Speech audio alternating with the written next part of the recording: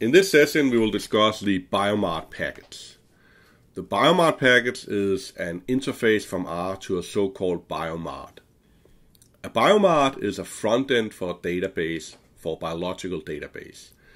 The idea is that any type of database out there that wishes to expose its information to the internet can set up a biomaRt interface to the database, and then users like us can access the database using a common set of tools to many different databases.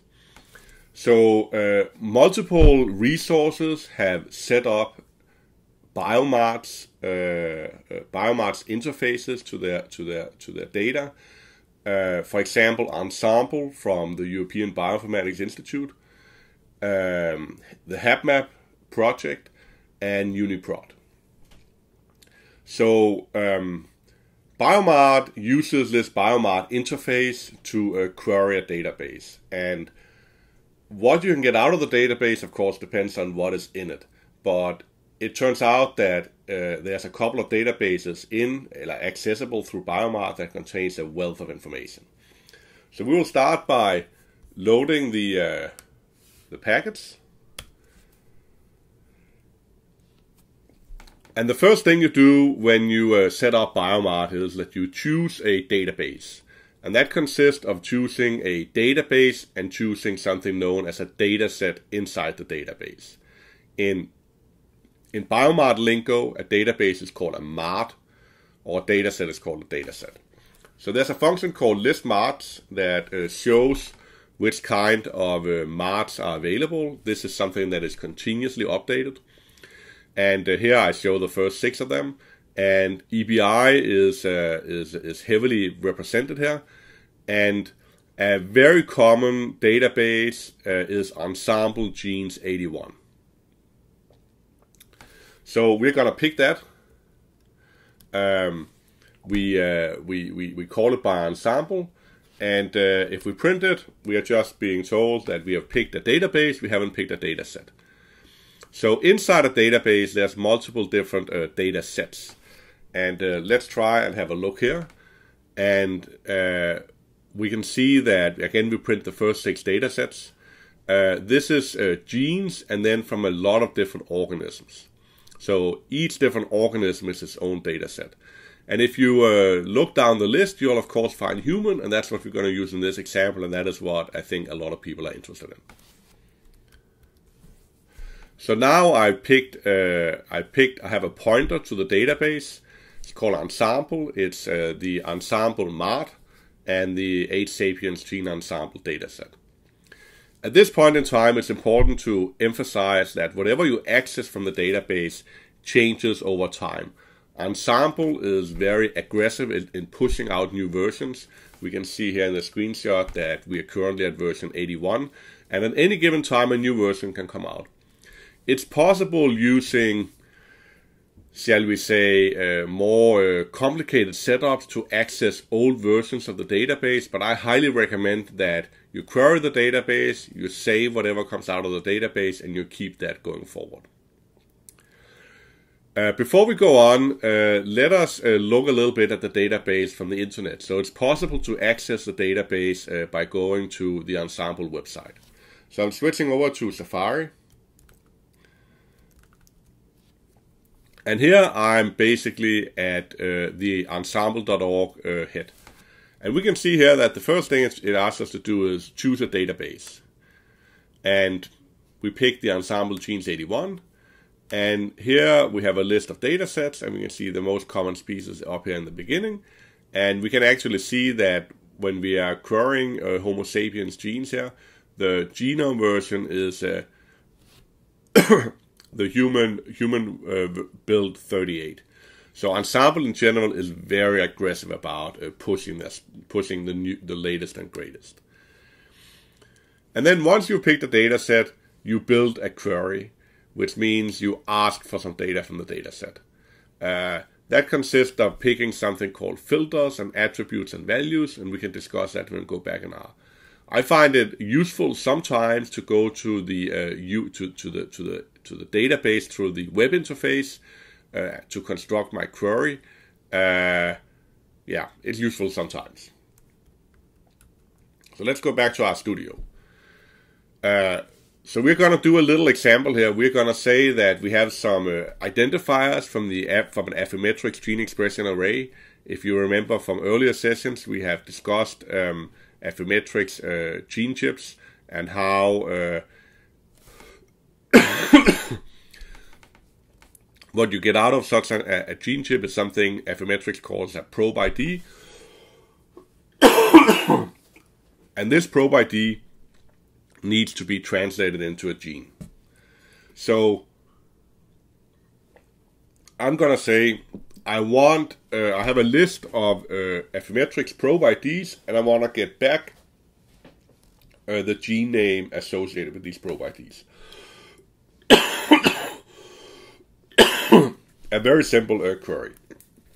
So I'm gonna start off with something I call values, which are 3 probe IDs. In reality, of course, here you would have 12,000 probe IDs, or however many probe sets you have on the array. The query I just said you run using the main workhorse in biomaRt, get capital BM or get biomaRt, and you put in some attributes and some filters.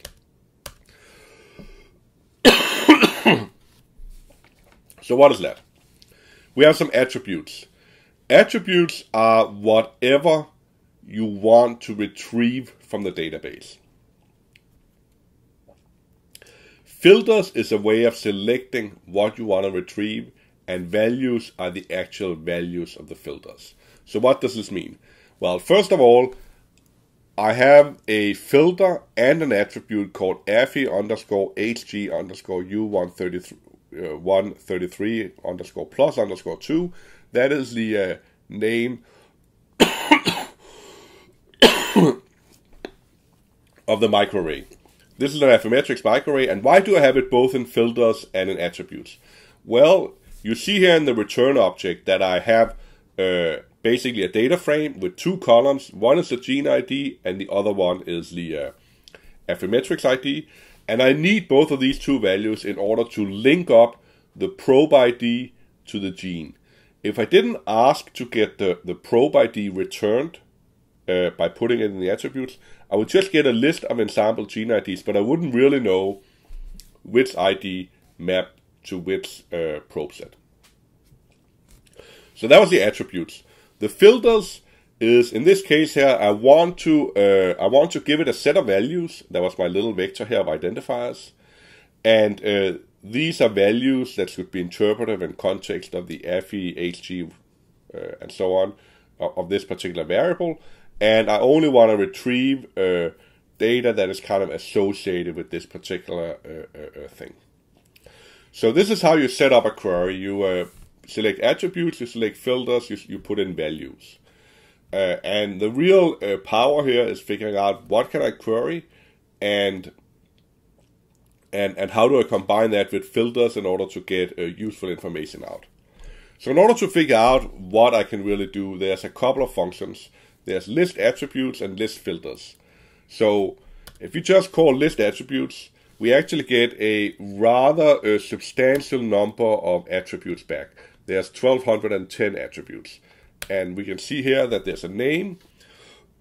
A name is what I'm going to put into my getBM command. And then there's a description that is kind of more of a description of what comes out. And some of these are obvious, and some of these are a little bit more arcane. And sometimes you need to go to the Ensemble website to really understand what goes on here. When you look at the bottom of the attributes,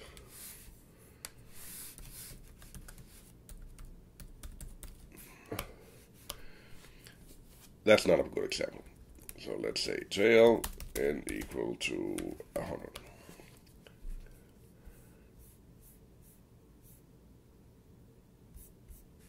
Okay, so perhaps not at the bottom. Let's take the last 500. You're gonna see in here that there's a lot with like gene IDs in weird organisms that are not human.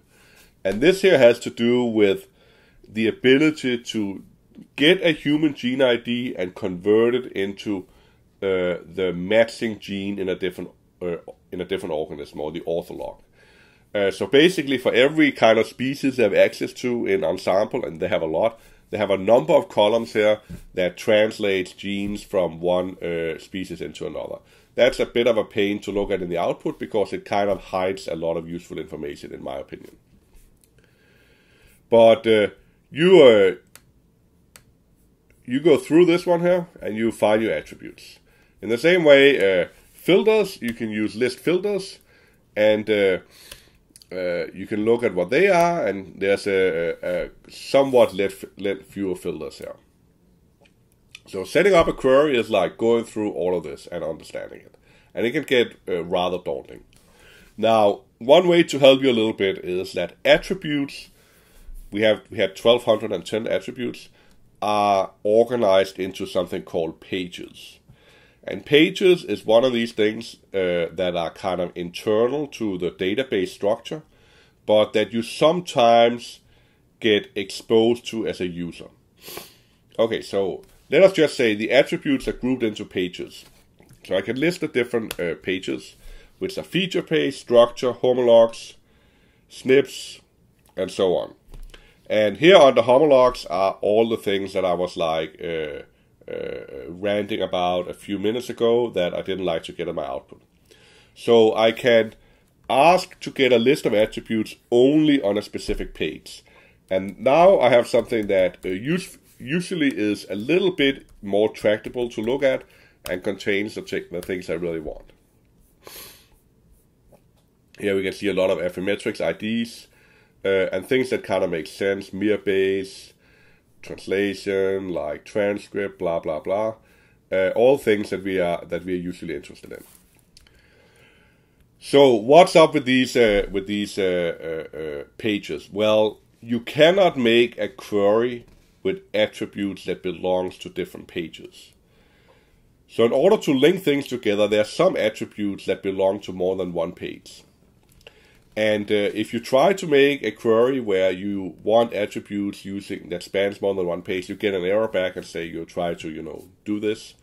And you have to construct your query in such a way that you don't do it. So the way to get around that is to query is to query the pages individually and then somehow merge the results back. So you get a set of results for each page you query, and then you have to merge them based on some kind of identifier.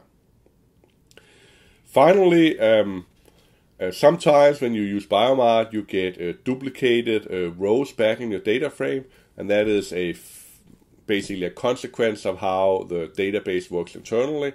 You should just know it because sometimes it's a little bit surprising. So you can do a lot with biomaRt, and it has a really good vignette that I highly encourage people to read. There is, I think, around 10 different more and more complicated tasks where they show how to construct a query and look at the output from biomaRt. So this here is an awesome package. It was quite a boost to to Bioconductor and people who use Bioconductor when this package was introduced a long time ago. It's been in heavy use, and you'll find that a lot of people have accessed it.